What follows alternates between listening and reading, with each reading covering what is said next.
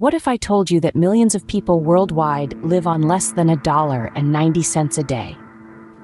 That's less than the cost of a cup of coffee, less than what most of us spend on a snack without a second thought. This is the harsh reality for countless individuals and families around the globe. Poverty isn't just about money, though. It's a complex issue that impacts health, education, and opportunities. It's a cycle that's incredibly hard to break. Children born into poverty often face malnutrition, which can lead to cognitive difficulties that affect their education. Without a good education, their job prospects dwindle, keeping them trapped in the cycle. The effects of poverty ripple out, touching every aspect of a person's life. It's a systemic issue that perpetuates inequality, denying millions the chance at a better life. But what if there was a way out? A way to escape the cycle of poverty? The first step to escape poverty is through education. Education is more than just acquiring degrees. It's about gaining the skills and knowledge that can open doors to opportunities. It's a powerful tool that can change your life and the world around you. And guess what? It's available and accessible. With countless free online courses and scholarships out there, anyone, anywhere can learn and grow.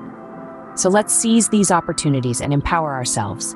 After all, education equips us with the tools we need to build our future. The second step is understanding and managing your financial resources. Financial literacy is not just about knowing how to count your coins. It's about understanding how money works in the world. It's about knowing how to make money work for you. Imagine this. You've got a seed, which represents your money.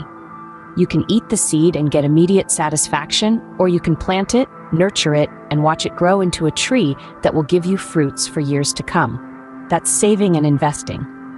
Then there's budgeting, your roadmap to financial freedom. It's deciding where your money goes instead of wondering where it went. There are countless resources out there to help you learn about managing your finances. From books to online courses, podcasts to YouTube channels, the world is your financial oyster. Remember, financial literacy is not a luxury, it's a necessity. Financial literacy empowers us to make informed decisions about our money. The third step is creating opportunities through entrepreneurship. Entrepreneurship isn't just about making money, it's about generating income and employment, not just for ourselves, but for others too. It's about creating value and solving problems. It's about taking control of our economic destiny. How do we become entrepreneurs? It begins with identifying a need in the market, something that people want or need but isn't being met. Then, we develop a solution to meet that need. This could be a product, a service, or even a way of doing things. But you don't have to do this alone. There are resources available to help you learn about entrepreneurship and starting a business. Online communities, like Online Community KE, offer a wealth of information and support. There are also books, courses, and mentorship programs available.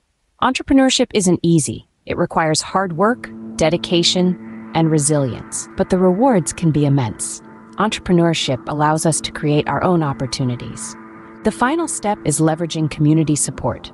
You see, the sense of community is a powerful tool for escaping poverty. It's about people coming together, pooling resources, sharing knowledge, and supporting each other's progress. It's about the strength of the collective, not just the individual. Think of it like this. Imagine a lone tree standing in a field. It's vulnerable, isn't it? Now imagine a forest.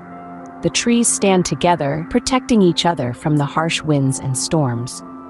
That's what community support is all about. There are countless examples of successful community programs and initiatives. These include local cooperatives, community-based financial schemes, and skill-sharing workshops, among others. Such initiatives empower individuals and foster collective growth. They help people to develop new skills, to access resources, and to build networks. Remember this, we're not alone in our fight against poverty. We have each other, and together we are stronger. Together, we can overcome poverty. So how do we escape poverty? We've seen that it starts with education, forming a solid foundation for a prosperous future. Next, financial literacy becomes crucial, teaching us how to manage our resources wisely. Then entrepreneurship steps in, creating opportunities where they may not exist. Lastly, community support reminds us that we are not alone. We can lean on each other for strength and encouragement. It's a long journey, but with determination, knowledge, and support, escaping poverty is possible.